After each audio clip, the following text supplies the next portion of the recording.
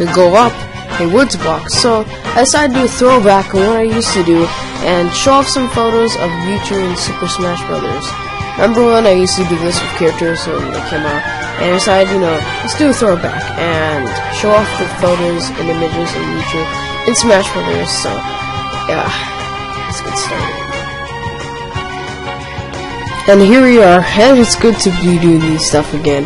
Like, I miss doing this. Anyways, I'm just basically showcasing off the photos that Daddy Sakura has posted on Smash Bros. Not on me personally, I believe. I don't even know if he does he doesn't do the image of day, obviously, anymore.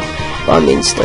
So yeah, it's just a little throwback. I will do this once Lucas gets his own photos, and then that's it for a little while until like 2016 when we get more DLC, I guess, when the Smash Battle gets in. Which, by the way, I wanted Shovel Knight, Shadow, Knuckles, and Tails, and Splatoon. I have many characters, but yeah. So that basically does it for this video. Peace out, Hawks.